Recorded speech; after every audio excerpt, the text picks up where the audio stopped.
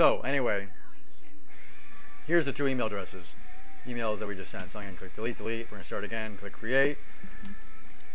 Vids. Hey, and then put time. So no. Click send.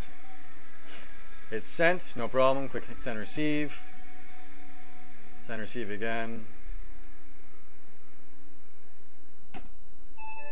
Okay, now we got it. So that's pretty much it. That's how you configure it. That's how you configure your POP email address in Outlook Express. Okay, so now we're going to go for IMAP. So what we're going to do is we're going to get out of here, click accounts, and then click remove, and then we're going to add another one. Now we're going to do IMAP format, and let's go vids at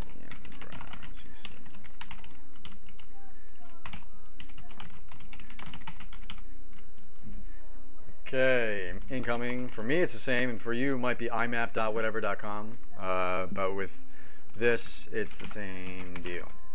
Now we have to change this to IMAP. Down here, we're going to use the same. Still going to use Gmail as the outgoing mail server. Oops, that's not what you want to do.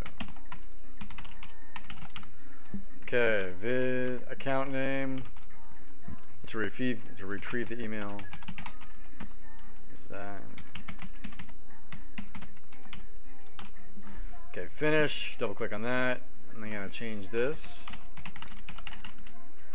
Okay, that's fine, that's fine. Click on Servers tab, Mail, SMTP, Vids, fine, fine. Authentication here, Settings, Log on Using, and we're going to go to Vids, no, Gmail. Vids, Gmail.com, okay. Alright, that should be good. Authentication, IMAP.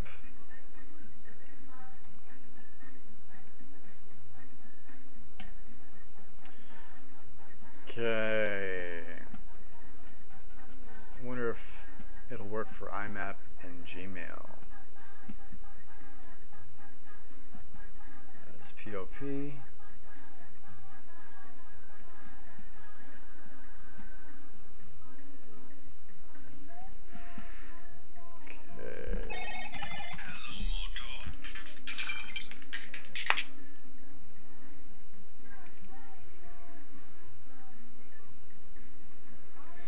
All right.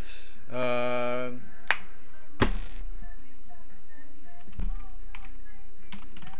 we're going to go and look for the IMAP settings for Gmail. Forwarding, IMAP, configure instructions, Outlook Express.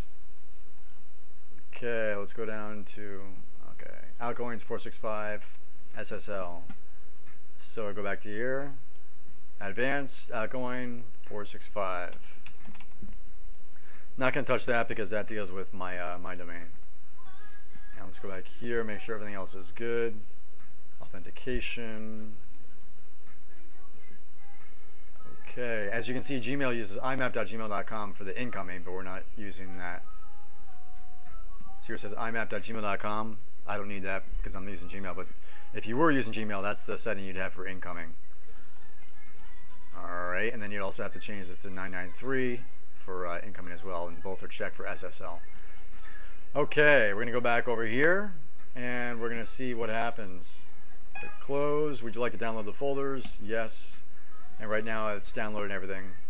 Pretty much done. Click OK. And actually it appears down here. It won't appear in the local folders. This is the POP. Down here we're going to click on Inbox. And we see here that we've already read these. They'd be bold if they were new, but we've already read these. So we're going to send another email and we'll see what happens. So viz cc testing 7 35 click send, and it's sent, no problem. Now we're going to click send receive, and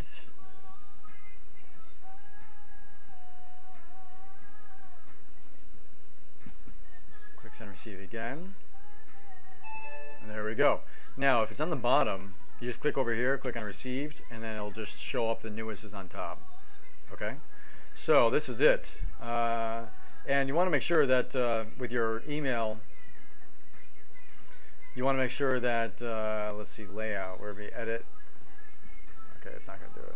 How about up here? Okay, probably won't do it with view layout. You want to make sure the preview pane is not selected, because if the preview pane is selected and you have, like, I'll show you what it looks like. Here's a preview pane right down here. If you click on the email, and then it automatically previews it down here. And you don't want to do that because, let's say, see how it previews it down here? You don't want to do that because, let's say it's a virus.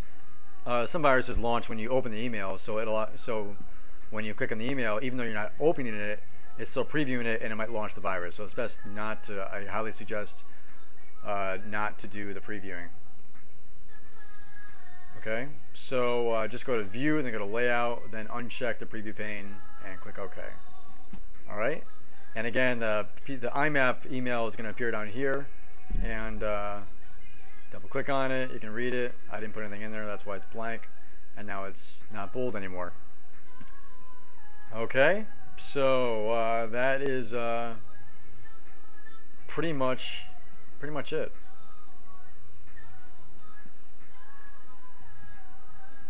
And that is how you configure your Gmail. Okay.